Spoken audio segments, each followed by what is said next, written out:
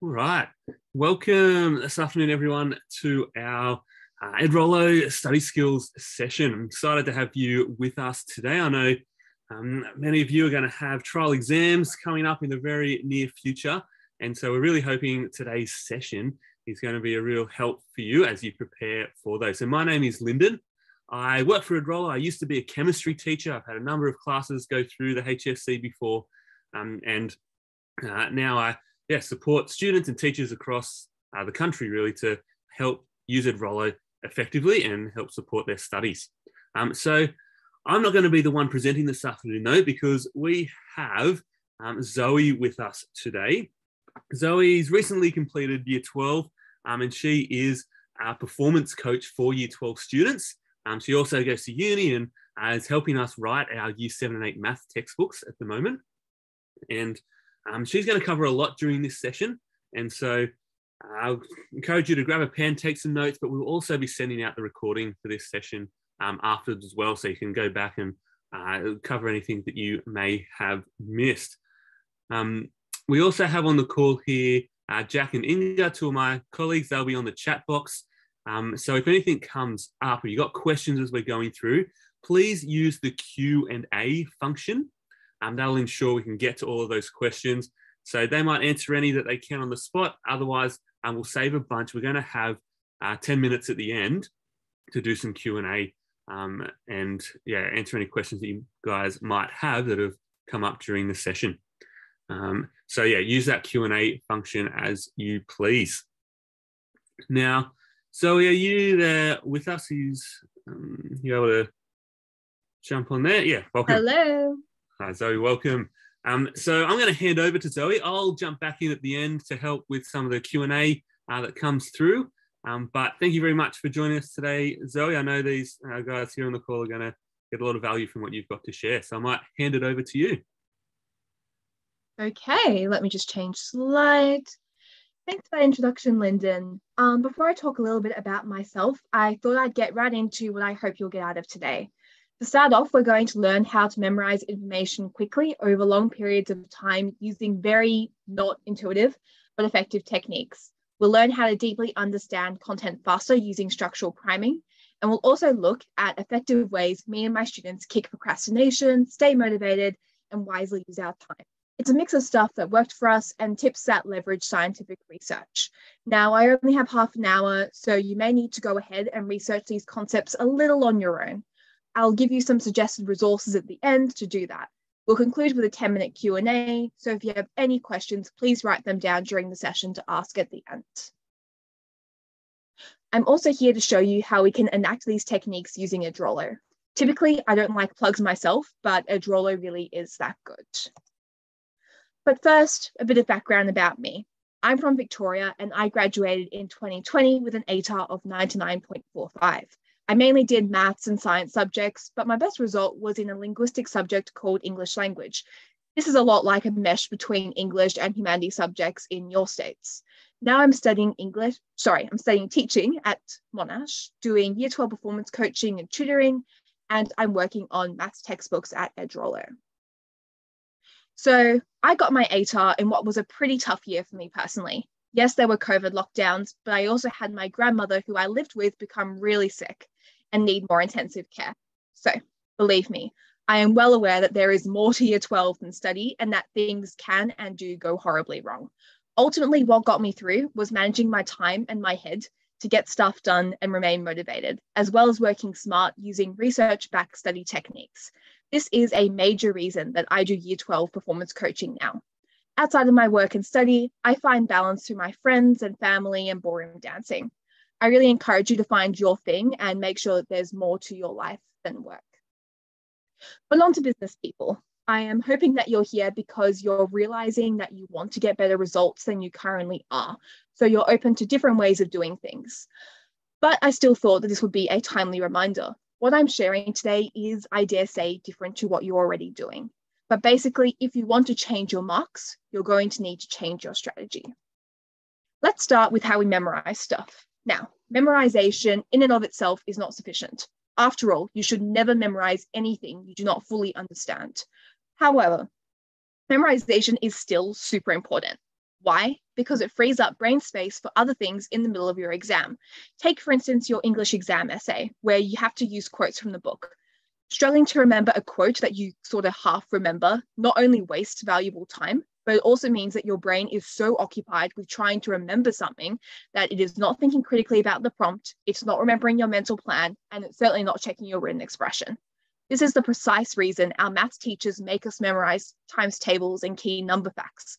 Maths is plenty hard enough without having to figure out 8 times 6 manually each time. Also, the rote memorization of information like definitions reduces the margin of error if you're asked to supply these in the middle of an exam. So, like most people, I began my learning to study journey with making summaries in my own words that were personalized to me. I would then rewrite a more condensed version of this summary, and then yet another more condensed version of that summary. I did this to ensure it was active learning. I thought this made it automatically supremely effective. In reality, this was a fun activity for a stationary fiend. I rewarded myself with Tombow calligraphy pens, Mildliner highlighters, and Muji gel pens. Then I congratulated myself for actually being productive. In the early days, I was operating under the delusion that not only was I understanding and retaining the information, but the more pages in my summary, the more tangible proof of how productive I'd been. But we should not measure productivity by the page. When I was looking at my outcomes and started digging a bit deeper into the research, I came to realize that summaries were the sugar of my studying diet. Not entirely without sustenance, but certainly not the healthiest food we could have having. So here is something that is unfortunately true. We are terrible at objectively judging what study methods are best for us. The hardest way to learn actually feels easy, and the easiest way to learn feels hard. This sounds very unintuitive, especially given the often given but scientifically debunked advice that we should see what study method works best for us, and it should fit in with our own personal learning style. The reality is this. Good study techniques force our brains to build connections. This encodes information more strongly, this resulting in more reliable and faster recall. The process of forcing these connections feels hard.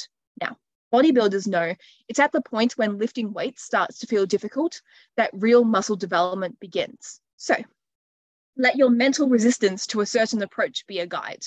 If you don't want to do it, chances are you're probably on the right track.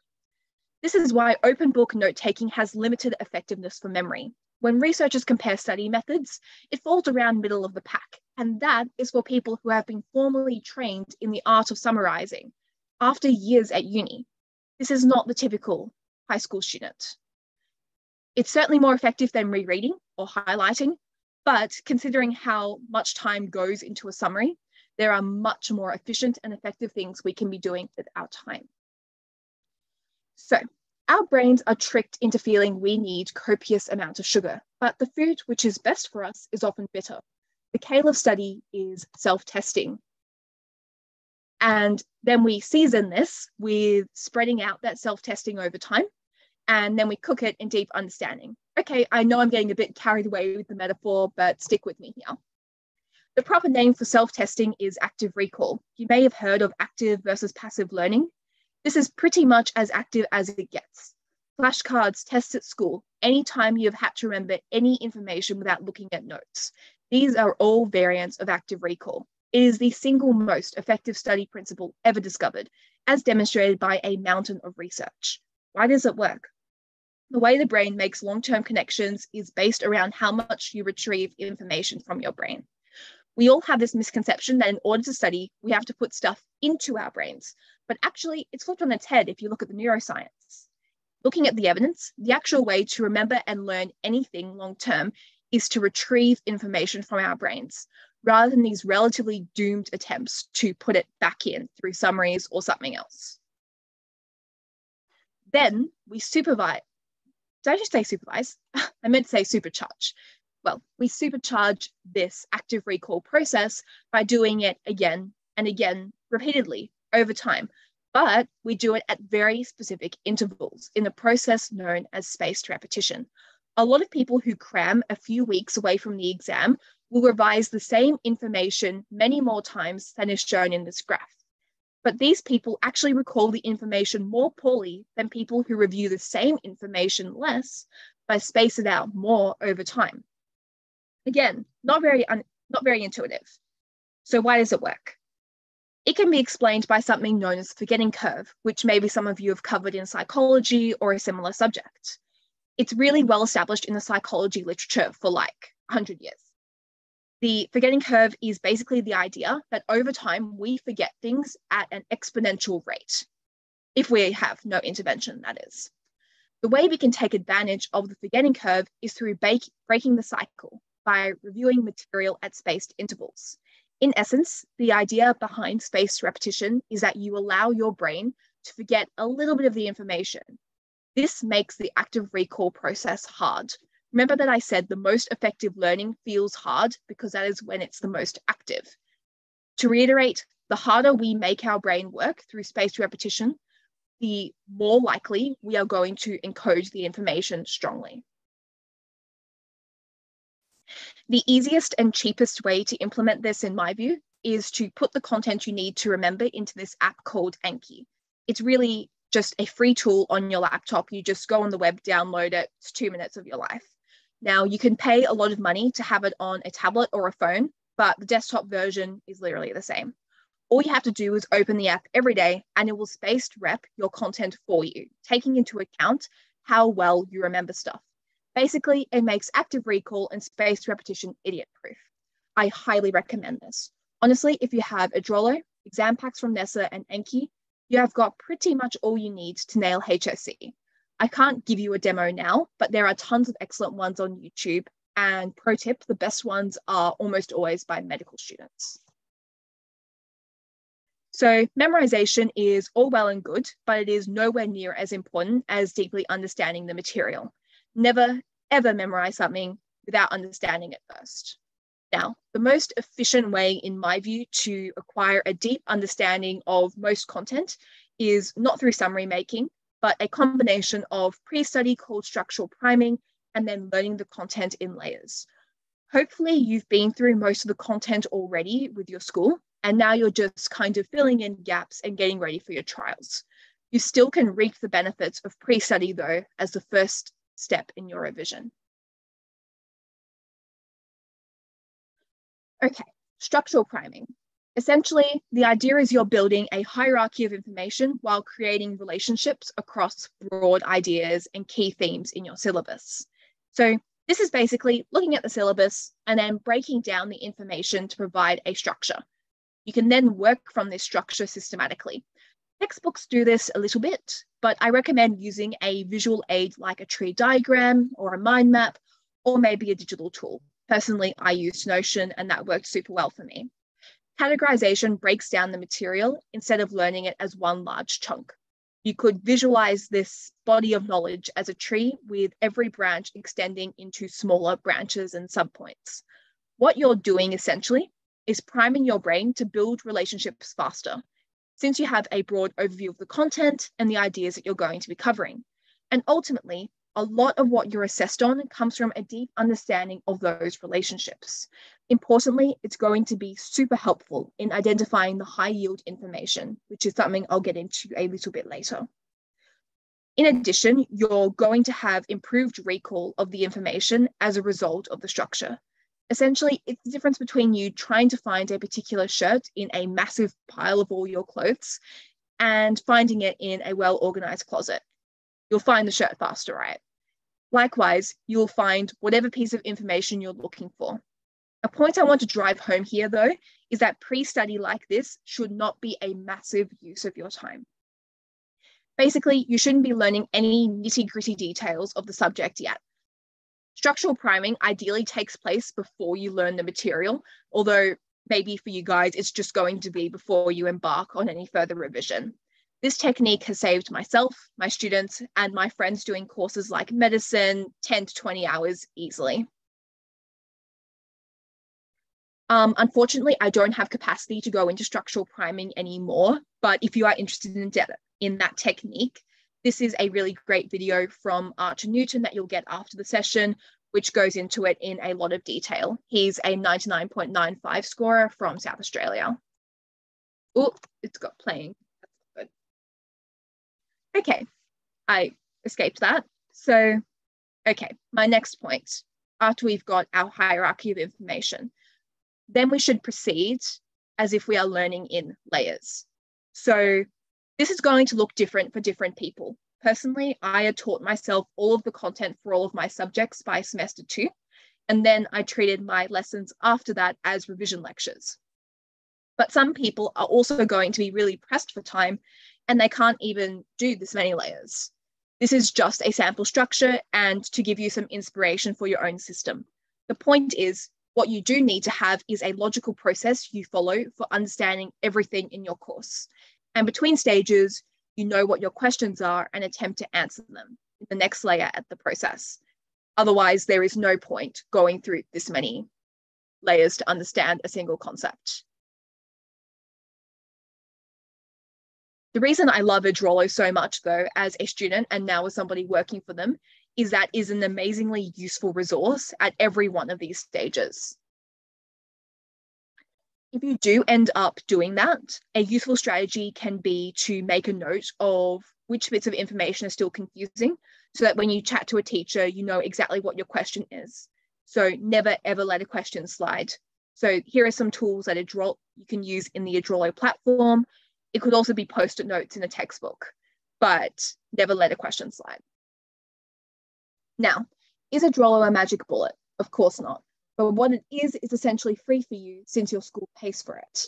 It is also a syllabus-aligned product and provides comprehensive alternative explanations to your own teachers. This means you don't need to invest in tutors and stuff like that. That combined with practice exam questions, video solutions and marking schemes, and pretty intuitive features will give you all the tools you need to succeed. Having a core resource as opposed to like a ton of study guides saves you time in reading subpar material to try and get a concept. This means that you can move on to the main business of exam prep a lot faster. After all, I am not saying that you do not need an information source. Of course, you need to sit down, figure out what to memorize, and have that recorded somewhere, ideally on Anki flashcards. What I am saying is that that compilation process should be done as quickly as possible. It is there to tell you what to memorize, and here is how I go about it using Edrolo. So I tell all of my students to prioritize the stuff they memorize based on 2 key characteristics. Number 1, what is explicitly identified on the syllabus. So not tangential points that help you understand syllabus things. So things like case studies are worth hearing when you're learning the content because it helps you understand it and put it in a new context. But ultimately, you do not need that stuff memorized for an exam, especially when you're pressed for time, as most of us are. Number 2, we need to say what comes up a lot. You can find this out by checking out the marking guides at earliest opportunity. So one of the first things I get my students to do in like February, ideally, is go to the marking guidelines and past exams and gather approved definitions and explanations from the guidelines to memorize, word for word on Anki. Now, in the middle of an exam, you may need to modify these slightly to take into account the question, but ultimately, it frees your brain space to be thinking critically about your exam rather than trying to get your wording right to meet the criteria. It also means that you have got the high frequency concepts solid in your memory. Now, of course, that doesn't mean that you should neglect the whole syllabus. Edrolo gives you study notes aligned to the syllabus ready for your exams. Once you've understood stuff and you're ready to get to the memorizing part, get the bits that line up with the dot points, make an Anki flashcard, and get cracking. So these are all the subjects that we have Edrolo courses for in the HSC.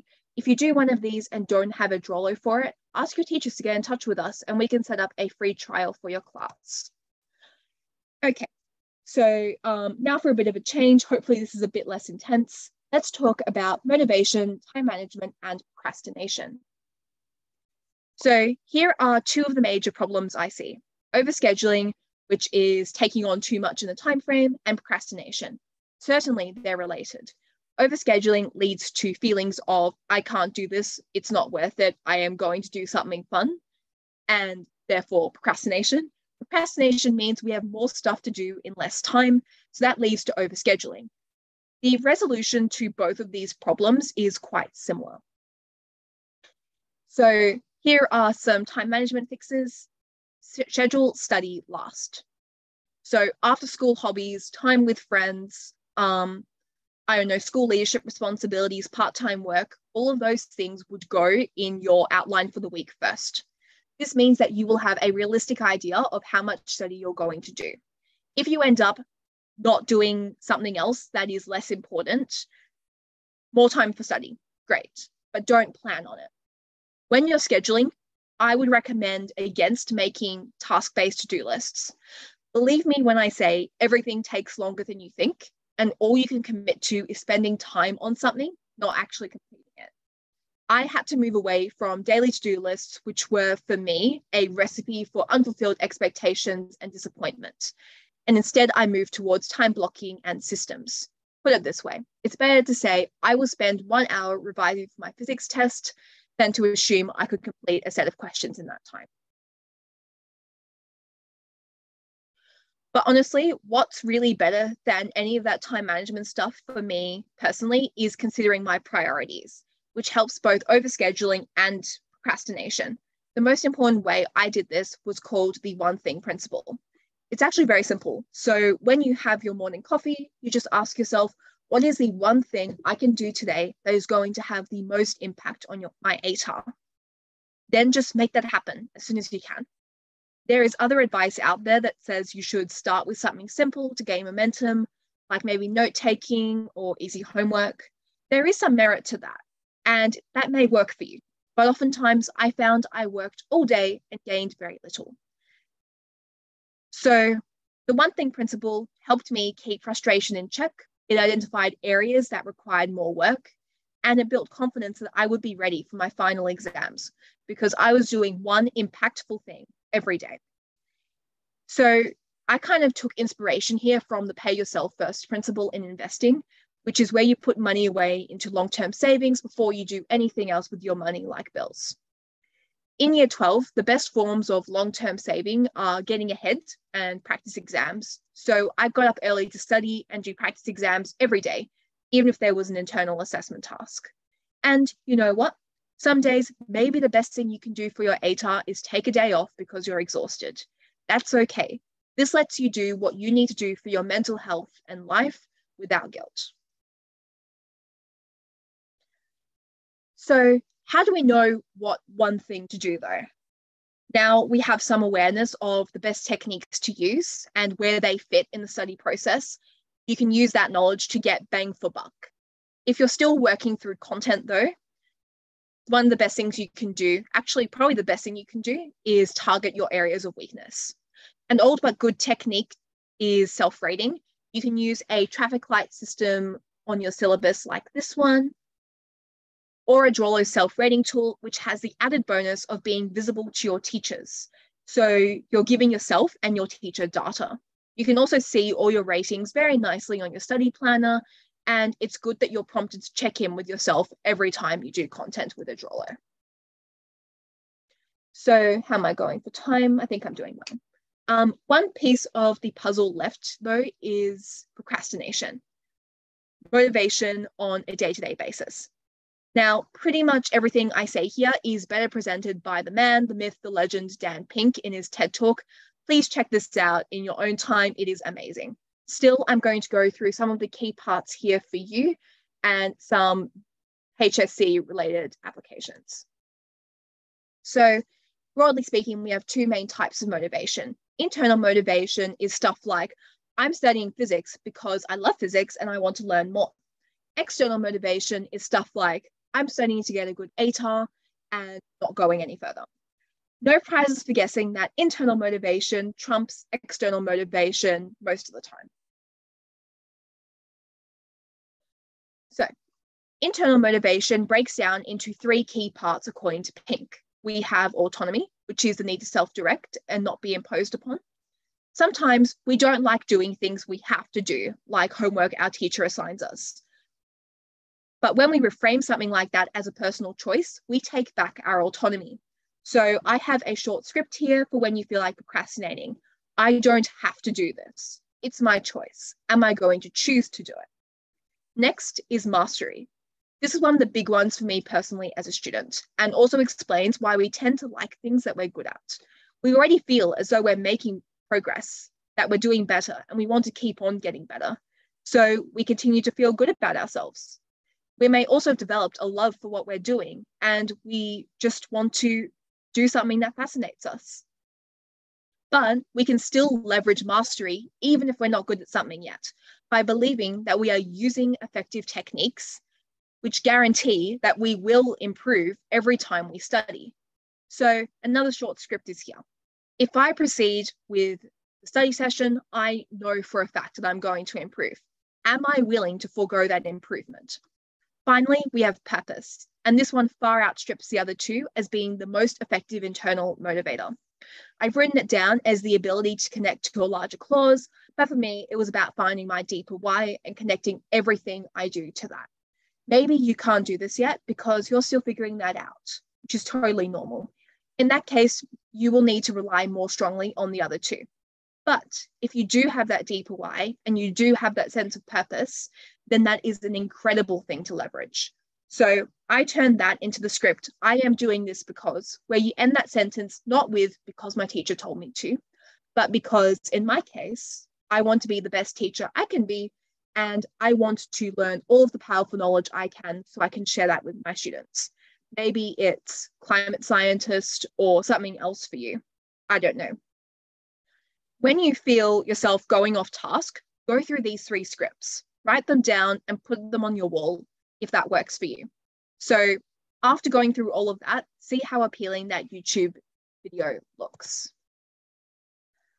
One last thing on procrastination though, it's never just one TikTok or Instagram post or YouTube video. Here's a quick story. My family friend Pam quit smoking. How did she do it? She said to herself one day, fine Pam, buy that cigarette. But it's not just one cigarette, it's a whole packet. And she might have been able to say no before to that one cigarette, but say no to a whole packet, much, much easier. Now, I am not equating TikTok and smoking, but what I am saying is that every time you want to go off task and open an app, you are effectively kissing the next 2 hours goodbye. Suddenly, it's much easier to say, I am not willing to do that. Okay, so before I start wrapping up, I just want to say that all of the stuff is well and good and important, but ultimately, unless you're struggling, most of your time between now and the exam should be spent on exam style questions. If you're wanting a high mark, you will need to do a ton of practice questions. Get them from Edrolo, past exams, teachers, study guides, whatever. But basically, the more of these you do, the better your mark is going to be. I can't go too much into this now though, because that's going to be next session's topic. Okay, so let me just wrap up with this. It's pretty likely that you've heard about fixed versus growth mindsets. If that resonates with you, fantastic. If it doesn't, think of it this way. Ultimately, what cognitive science and neuroscience tell us is that we have much more in common with each other and the smartest person in the class than we don't. We have the same cognitive architecture of working memory, long-term memory, and similar abilities to handle new pieces of information at once. We also pretty much think about things the same way, which is why theories like learning styles of visual, kinesthetic, etc. were debunked pretty brutally. You are not limited by your current abilities. Your ability to learn and retain information is instead really malleable. Basically, it's all about how you leverage your brain and how it works, rather than your innate IQ. Similarly, if you're working part-time or something has gone wrong in your home situation like it did for me, and you're losing hours each day to public transport, you're definitely going to have less time than some other students you're competing against. But again, what you do with the time you have left. If it's the most effective, high-yield study practices that are out there, and you're using your time with your teachers effectively, in all likelihood, you can do just as well, if not better, than someone who's basically studying full-time with less effective techniques. My point is, whatever the challenge you have identified in your own life is, there is a way forward. So just some stuff to expect next time: exam technique, getting the most out of your practice questions, which are the key to you doing well, and as well, minimizing the time you actually do need to practice by being smart about our analysis of the stuff we get wrong. So I'm aware that I couldn't go too much in depth about a lot of the techniques I covered today. So here are some really good resources for learning more about that if you're interested. Ali Abdal, my personal favorite YouTube channel. Archer Newton, I showed you a video of his earlier. Also the Make It Stick book, which is probably one of my favorite books of all time, which shows the studies, everything super, super well. I don't think we have time for a biggest takeaway. And I think that we're about onto our Q&A, aren't we? Yeah, I think it's Q&A time. So yeah, let's jump into that. While we'll give you a moment to put through any questions. So there's so much gold in what Zoe has shared, and thank you so much, Zoe, for doing that and running us through all those things. There's a lot in there. And so if there's particular things you want to understand a bit more or questions you want to ask, let's give you a second now to put in, use the Q&A box rather than the chat box. Use the Q&A function there in Zoom and put those questions through, and either Zoe or myself will work through those. And while we give people a chance to do that, Zoe, there's someone just come in and asked if you can go back to the slide on motivation, autonomy and purpose. And they just want to have a quick look at that again. And sorry, I missed that, Lyndon. Back to the slide on autonomy and purpose, motivation slide. Sure. They're keen to screenshot that. Now, we will send through the recording of this, and we'll send through some of those links and the slides as well. So this will come through, but if you're wanting to look at this straight away, we'll leave that up there. And to the people who want to look at the slide, definitely recommend you check out that TED Talk right after, because Pink really expressed that so much better than I ever could. All right, we've got a couple of questions coming through. So if you're wanting to add yours in there, please do so now.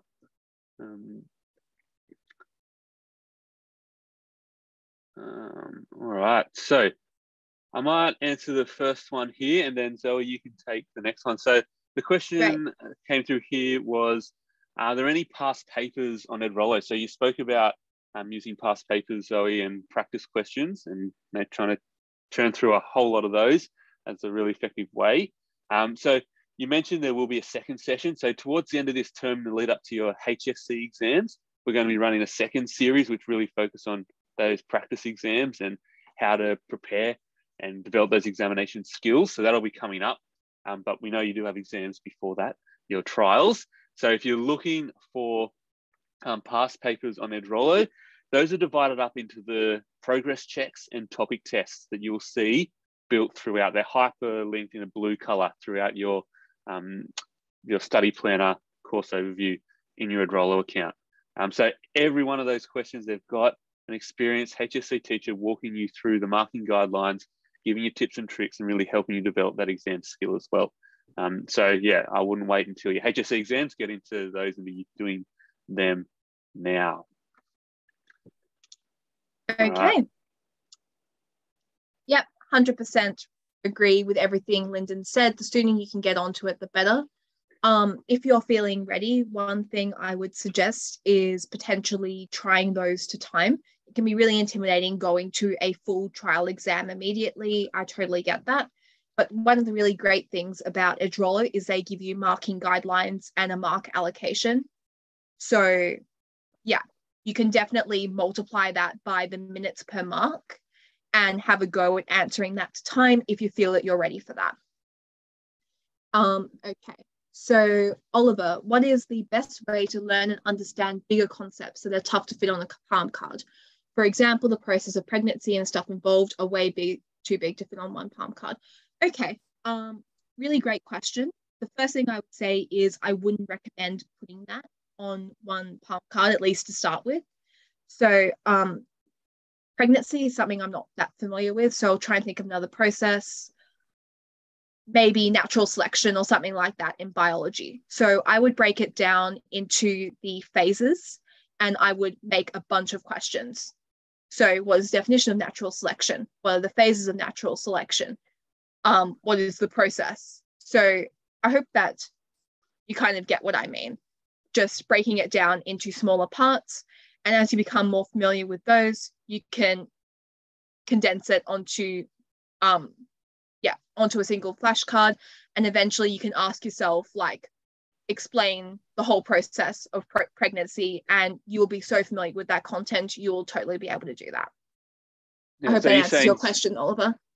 Are you saying, Zoe, like if there were, say, 4 stages to natural selection, you would go, so one flashcard might have what are the stages in natural selection, and you'll have the 4 of those, and then you might have another flashcard with the first stage, mutation. If it was a huge thing, that's how I'd go about it, for sure, because what that does is it isolates the points that you're not remembering.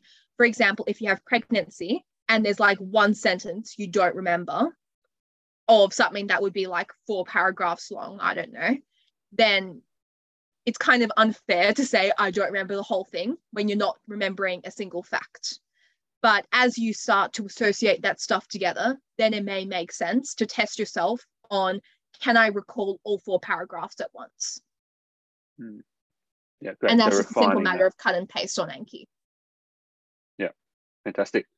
There's a couple ones here just asking about the second webinar. Are we automatically signed up to that? You'll get, just like you did with this one, an email with that link when that's available. So you will need to register for that one separately. And there's a couple here about, can you go back to the understanding content slide? What was point 6 on the understanding content slide? And then once you've done that, so Zoe, can you jump back to that one? Yeah, by all means. So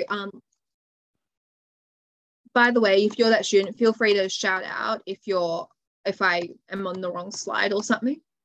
So understanding content. So I'm assuming you mean something that one, like, I think. Yeah, the learning layers. That's for point 6 on this slide. So yeah, you can leave that up for a second. Yeah, by all means. Cool. If you could just read me out another question, Lyndon, I could like answer that while that person does a snip. Yeah, so this question, I can start with this one and you can add anything extra. Perfect. But a student's asked, if I've failed to keep up with schoolwork and understanding the key concepts, what must I do? So let's say exams are a few weeks out and I haven't been applying myself as well as I could have throughout the year, and I've got gaps in my understanding. What's the best way to go about that? I guess my thought would be, using your syllabus as that Bible of these are the things I need to be able to know and do. So whether it's be doing that traffic light system and going through and going, okay, I was here for these lessons, I understand this, it's green. Or I wasn't here for that, I have no idea about these dot points, red. So if you've got those, or if you're doing that on Edrolo using the self-rating and then going back and revising, you've got Edrolo's videos there with an experienced teacher explaining those concepts as the syllabus prescribes. So you can be filling in those gaps based upon those, the highlighting or the noting of the 5s or the 1s or the reds, and filling in those gaps first. Because if you don't understand the content, then it's very hard to commit it to memory if you haven't actually learned it in the first place. Do you have anything to add there, Zoe? I think that all of those are excellent points, and I completely agree with that. I would add that you are in a really great position. It's kind of hard to consider your position an advantage. One of the advantages you do have is that you can derive the most benefit from something like structural priming. If you do that, it will save you a lot of time when you're trying to learn this stuff. So I would say, for each of your subjects, 1 to 2 hours, go through, do that structural priming, write it down, and have that.